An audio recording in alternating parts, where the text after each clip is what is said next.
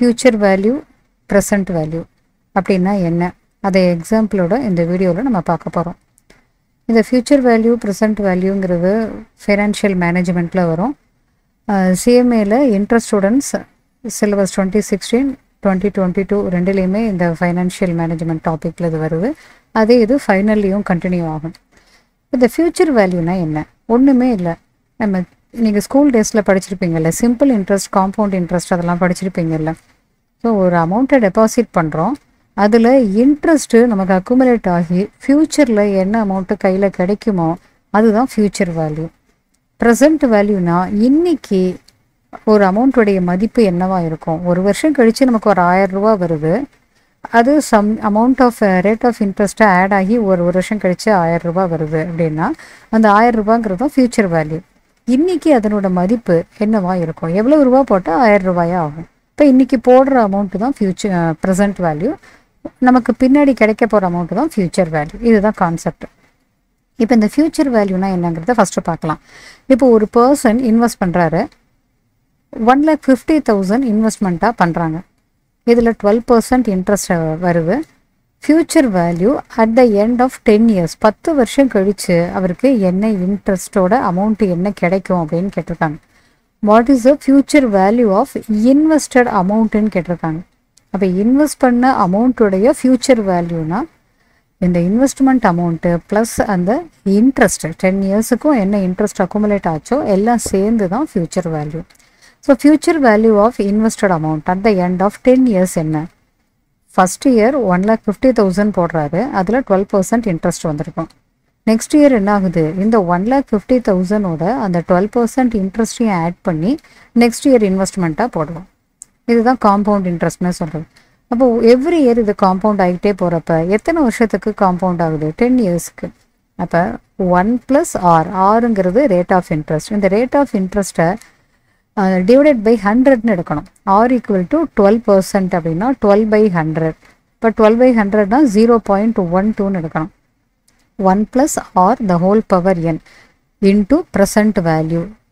இதனுடைய ஆன்சர் தான் future value. So future value is equal to present value into within bracketsல 1 + R the whole power n. number of years, nங்கிறது number of years. 10 இயர்ஸ்னா power 10, இதே 5 இயர்ஸ்னா 5, 7 இயர்ஸ்னா 7ன்னு power போட போகிறீங்க.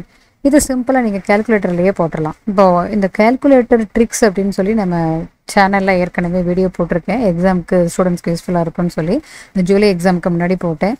இதில் பர்டிகுலராக இந்த financial மேனேஜ்மெண்ட்டில் இந்த ப்ரெசென்ட் வேல்யூ ஃபியூச்சர் வேல்யூலாம் எப்படி நம்ம ஈஸியாக கண்டுபிடிக்கிறதுன்னு போட்டிருக்கேன். அந்த வீடியோ நீங்கள் பார்க்கலனாலும் அதுவும் பாருங்கள். ஸோ இப்போ ஃபியூச்சர் வேல்யூ எவ்வளவு? இந்த 1.12 ஹோல் பவர் 10 அப்படின்னா இந்த 1.12 இன்ட்டு 1.12 அப்படின்னு 10 டைம்ஸ் மல்டிப்ளை பண்ண போகிறோம். ஸோ அப்படி மல்டிப்ளை பண்ணும்போது ஆன்சர் 3.106 வரும். இதை 1,50,000ஓட மல்டிப்ளை பண்ணும்போது future value of invested amount கிடைக்கும். இப்போ இதுலேயே ஃப்யூச்சர் வேல்யூவில் சப்போஸ் காம்பவுண்டிங் வந்து இயர்லி ஒன்ஸாக இல்லாமல் ஒரு இயர்லேயே நம்பர் ஆஃப் டைம்ஸ் காம்பவுண்ட் ஆகும். எம்ங்கிறது அந்த நம்பர் ஆஃப் டைம்ஸ்னு எடுத்துப்போம். சப்போஸ் இது ஹாஃப் இயர்லி அப்படின்னு எடுத்தோம்னா எம்ங்கிறது 2ஆக இருக்கும். ஹாஃப் இயர்லி அப்படின்னா 6 months ஒன்ஸ் ஹாஃப் இயர்லி. இதே குவார்ட்டர்லி அப்படின்னு சொன்னால் இங்கே 3 months ஒன்ஸ், அப்போ எம்ங்கிறது 4ஆக இருக்கும். அப்போ இந்த இடத்துல எம்ங்கிறது ஆட் ஆகும். ஆருக்கு கீழே எம்மும் என்னோட எம்மும் சேர்ந்துக்கணும். R/M n இன்ட்டு எம்னு அதான் ஆட் ஆகிடும் இந்த ஃபார்முலா தான். ஸோ சேம் ஃபார்முலா தான். நம்பர் ஆஃப் டைம்ஸ் காம்பவுண்ட் ஆகுது நிறையா தடவை ஆச்சு அப்படின்னு சொன்னால் எத்தனை தடவை காம்பவுண்ட் ஆகுதுன்னு பாருங்கள். ஆஃப் இயர்லி காம்பவுண்டிங்னா இயர்லி 2 டைம்ஸ் இருக்கும். அப்போ எம்ங்கிறது 2ன்னு எடுத்துக்கணும். குவார்ட்டர்லினா 3 months ஒன்ஸ் அது வந்து காம்பவுண்ட் ஆகும். அப்போ ஒரு வருஷத்துக்கு 4 குவார்ட்டர்ஸ், அப்போ 4ன்னு போட்டுக்கணும். சப்போஸ் இந்த காம்பவுண்டிங்கு கண்டினியூஸ்லி காம்பவுண்டிங் அப்படின்னு இருந்ததுன்னா அதுக்கு எக்ஸ்பொனென்ஷியலை வச்சு நம்ம கண்டுபிடிக்கணும். இதுவும் நான் ஏற்கனவே சொல்லியிருக்கிற அந்த கால்குலேட்டர் ட்ரிக்ஸை அந்த வீடியோவில் நான் அதை எக்ஸ்பிளைன் பண்ணியிருப்பேன், கால்குலேட்டரில் எப்படி கண்டுபிடிக்கிறதுன்னு. அதுவும் நீங்கள் அங்கே பார்த்துக்கலாம். அடுத்தது ஆன்யூட்டிக்கு ஃபியூச்சர் வேல்யூ. ஆன்யூட்டி அப்படின்னா ஒன் டைமாக நம்ம அமௌண்ட் இன்வெஸ்ட் பண்ணிவிட்டு அது 10 இயர்ஸ் கழிச்சு அப்படின்னு மேலே பார்த்தோம்ல, அந்த மாதிரி இல்லாமல் எவ்ரி இயர் ரெகுலராக ஒரு அமௌண்ட்டு நம்ம பே பண்ணிக்கிட்டே வரோம். அதுக்கு அமௌண்ட்டு ஃபியூச்சர் வேல்யூ என்ன கிடைக்கும் அப்படிங்கிறது. இதுக்கு ஃபார்முலா அந்த ஆன்யூட்டி அமௌண்ட் இங்கே ப்ராக்கெட்ஸில் 1 + r the whole power n minus 1 the whole divided by r இந்த ஃபார்முலாவில் யூஸ் பண்ணி பார்க்கலாம். அப்படி இல்லைன்னா இதை வேறு மாதிரி மெத்தட்லையும் கண்டுபிடிக்கலாம். இப்போ ஒரு எக்ஸாம்பிள் எடுத்துக்கலாம். ஒரு பர்சன் ரெகுலராக ஆனுவல் பேமெண்ட்டாக எவ்ரி இயர் 8,000 டெபாசிட் பண்ணிக்கிட்டே வராரு. இதில் 10% இன்ட்ரெஸ்ட்டு பெர் ஆனம் அவருக்கு கிடைக்குது. 5 இயர்ஸ் எண்டில் அவருடைய ஃபியூச்சர் வேல்யூ எவ்வளவு இருக்கும், அந்த ஆன்யூட்டியுடைய ஃபியூச்சர் வேல்யூ எவ்வளவு இருக்கும் அப்படின்னு கேட்குறாங்க. இப்போ ஃபஸ்ட்டு நம்ம பார்த்தது ஒன் டைம் இன்வெஸ்ட்மெண்ட்டுக்கு ஒரு எக்ஸாம்பிள் பார்த்தோம். இப்போ பார்க்குறது ஆன்யூட்டிக்கு ஃபியூச்சர் வேல்யூ. இப்போ ஃபஸ்ட்டு இயரில் ஒரு 8,000, second year, third year, fourth year, fifth year every year 8,000 deposit பண்ணுறாரு. இதில் எத்தனை பர்சன்ட் இன்ட்ரெஸ்ட் வருது? 10% இன்ட்ரெஸ்ட் வருது. இப்போ ஃபஸ்ட்டு இயர் போட்ட 8,000க்கு இன்னும் பேலன்ஸ் ஃபிஃப்த் இயர் வரைக்கும் 4 இயர்ஸ் இருக்குல்ல, அந்த 4 இயர்ஸுக்கு இன்ட்ரெஸ்ட் அவருக்கு கிடைக்கும். இப்போ term of deposit 4 years first year போது அந்த 8,000க்கு. செகண்ட் இயர் 8,000க்கு 3 இயர்ஸ், தேர்ட் இயரில் பேலன்ஸ் இன்னும் 2 இயர்ஸ் இருக்கும், ஃபோர்த் இயரில் பேலன்ஸ் 1 இயர் இருக்கும், ஃபிஃப்த் இயரில் ஒன்றும் இருக்காது. அப்போ இந்த இடத்துல என்ன போட போகிறோம்னா ஃபியூச்சர் வேல்யூ. இப்போ ஃபியூச்சர் வேல்யூவை ரிவர்ஸில் பார்த்தா இன்னும் உங்களுக்கு ஈஸியாக புரியும். இப்போ லாஸ்ட்டு ஃபிஃப்த் இயரில் போடுறப்ப அந்த அமௌண்ட்டில் எந்த ஒரு இன்ட்ரெஸ்ட்டும் கிடையாது. 8,000 × 1 அந்த 8,000 அப்படியே இருக்குது. ஏன்னா அந்த இயரில் போட்டுட்டு 1 இயர் டெபாசிட் இல்லை, அது அப்படியே அதே இயரில் எந்த இன்ட்ரெஸ்ட்டும் வரல, 10% இன்ட்ரெஸ்ட் வரல. இப்போ இதே ஃபோர்த் இயரில் போட்ட அமௌண்ட்டுக்கு ஒரு 10% இன்ட்ரெஸ்ட் வந்தால் அது 110%ஆக இருக்கும். ஸோ இந்த 8,000ல் 10% இன்ட்ரெஸ்ட்டும் சேர்ந்து 8,800 வரும் ஃபோர்த் இயரில் போட்ட அமௌண்ட்டுடைய வேல்யூ. அடுத்தது இது ரிவர்ஸில் போகிறப்ப இது 1.1, அதாவது 10% அப்படிங்கிறத அந்த வேல்யூவோடு சேர்க்குறப்ப, பிரின்சிபலோடு சேர்க்குறப்ப 1.1ன்னு சொல்கிறோம். இங்கே 1.1 இன்ட்டு திருப்பி 1.1 2 இயர்ஸ்க்கு இங்கே இருக்கு இல்லையா, அப்போ 2 பவர் 2ன்னு போடுறோம், இங்கே பவர் 3ன்னு போடணும், இங்கே பவர் 4ன்னு போடணும். இப்போ இங்கே என்ன பண்ண போகிறோம், 1.1 the whole power 4,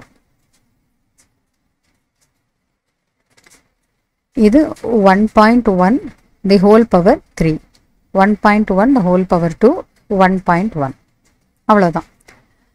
ஸோ இந்த இடத்துல நமக்கு டோட்டல் அமௌண்ட் என்ன கடைசியில் வருதோ இதுதான் future value of annuity at the end of 5 years. So very simple தான் அந்த ஆன்யூட்டி கொடுத்து future value கண்டுபிடிக்கிறதும். Next present value பார்க்கலாம். இப்போ ஃபார்முலா அங்கே பார்த்தோம் இல்லையா, future value equal to present value into 1 + r the whole power n. இதை வச்சு அப்படியே ஃபியூச்சர் வேல்யூவை நம்ம கண்டுபிடிக்கலாம். எப்படி கண்டுபிடிக்கலாம், தட் இஸ் ப்ரெசன்ட் வேல்யூவை கண்டுபிடிக்கலாம். Present value equal to future value by 1 + r the whole power n அப்படின்னு ஃபார்முலாவை இதை பேஸ் பண்ணியே கண்டுபிடிக்கலாம். இப்போ present value is equal to future value divided by 1 + r the whole power n. மேலே சொன்ன ஒரே ஃபார்முலா தான். ஃபியூச்சர் வேல்யூ கண்டுபிடிக்கணும்னா PV × 1 + r the whole power n, future value கண்டுபிடிக்கணும்னா PV × 1 + r the whole power n. அதே இது present value கண்டுபிடிக்கணும்னா FE, that is future value by 1 + r the whole power n. இப்போ ப்ரெசன்ட் வேல்யூ கண்டுபிடிக்க பார்க்கலாம். Suppose someone promised to give you 1,000 rupees 3 years hence. இன்னிலேருந்து 3 வருஷம் கழித்து உங்களுக்கு ஒருத்தர் 1,000 ரூபாய் கொடுக்குறேன்னு சொல்லியிருக்காரு. அதில் இந்த 3 வருஷத்துக்கும் இந்த அமௌண்ட்டில் ஒரு 10% இன்ட்ரெஸ்ட் வரும் அப்படின்னு வச்சோம்னா இன்றைக்கி அதனுடைய ப்ரெசன்ட் வேல்யூ என்னவா இருக்கும் அப்படின்னு கேட்குறாங்க. இப்போ 3 இயர்ஸ் கழித்து 10% இன்ட்ரெஸ்ட் வரும்போது ஒரு பர்டிகுலர் அமௌண்ட்டு 1,000 ருபீஸாக மாறுது. அந்த அமௌண்ட் என்னன்னு பார்க்க போகிறோம், அவ்வளவுதான். இப்போ இதை ஃபார்முலாவில் நம்ம போடுறதுலாம் ரொம்ப சிம்பிளாக போடலாம். Present value equal to future value, present value equal to future value 1,000 divided by 1 + r the whole power n. r என்ன 10%, 0.1, 1 + 0.10 the whole power n இங்கே 3 போட்டோம்னா டேரெக்டாக ஆன்சர் கிடச்சிரும். பட் இது எப்படி கிடச்சிச்சு அப்படின்னு பார்க்குறதுக்கு நம்ம இங்கே ஸ்டெப் பை ஸ்டெப்பாக பார்க்கலாம். இப்போ ஃபார்முலாவில் இல்லாமல் டேரெக்டாக நம்ம ஆன்சர் கண்டுபிடிக்கணும், ஸ்டெப் பை ஸ்டெப்பாக ஆன்சர் கண்டுபிடிக்கணும் அப்படின்னா 3 இயர்ஸ் கழித்து 1,000 இருக்குது. அப்போ 2 இயர்ஸ் கழித்து அந்த அமௌண்ட் எவ்வளோவா இருக்கணும், கண்டிப்பாக 1,000 கம்மியாக இருக்கணும். அந்த அமௌண்ட்டில் 1.1 தட் இஸ் 10% இன்ட்ரெஸ்ட்டை ஆட் பண்ணதுக்கு அப்புறம் தான் 1,000 ஆயிருக்கணும். ஸோ அந்த 1,000 1.1 டிவைட் பண்ணுறோம். 2 இயர்ஸ் கழித்து அதனுடைய வேல்யூ என்ன இருக்கும் அப்படின்னு தெரியும். வேல்யூ 1 இயர் ஹென்ஸ், இன்னிலேருந்து 1 வருஷம் கழித்து அதனுடைய வேல்யூ என்னவாக இருந்திருக்கும். இதில் 1.1 பவர் 2 இதால் டிவைட் பண்ணணும் 1000. அப்படி பண்ணுறப்ப வேல்யூ 1 இயர் ஹென்ஸ் என்னன்னு கிடைக்கும். நமக்கு இன்னைக்கு என்ன வேல்யூன்னு தெரியணும், ப்ரெசென்ட் வேல்யூ. அதில் த ஃபார்முலா ஆன்சர் தான் நமக்கு வரும் 1000 × 1/1.1 the whole power 3. Next present value. Find the present value of 1000 receivable 20 years hence. 20 வருஷம் கழித்து 1000 ரூபாய் ரிசீவ் பண்ண போகிறோம். அதில் டிஸ்கவுண்ட் ரேட்டு 8% அப்படின்னு கொடுத்துட்டாங்க.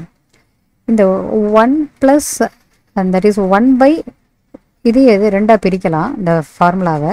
FV × 1/1 + R the whole power n. இந்த 1/1 + R the whole power n அப்படிங்கிறத தான் டிஸ்கவுண்டிங் ஃபேக்டர்னு சொல்லுவேன். இங்கே டிஸ்கவுண்டிங் ஃபேக்டரை 1/1.08ன்னு சொல்கிறோம். ஏன்னா டிஸ்கவுண்ட் ரேட்டு தான் 8%. அதை 1/1 அந்த பர்சன்ட் ரேட்டை போடுறப்ப அது டிஸ்கவுண்ட் ஃபேக்டர் அப்படின்னு நம்ம சொல்கிறோம். இது ஹோல் பவர் n வந்து 20 இயர்ஸ். அதால் பவர் போட்டோம்னா இங்கே ஆன்சர் கிடைக்கும். ஸோ இந்த பவர் 20ங்கிறப்ப ரொம்ப ஜாஸ்தியாக இருக்கும்ல. இதுக்கு பவர் எப்படி கண்டுபிடிக்கிறது அப்படின்னா, இந்த 20யை 10 பவர்னு ரெண்டாக பிரிச்சிடலாம்.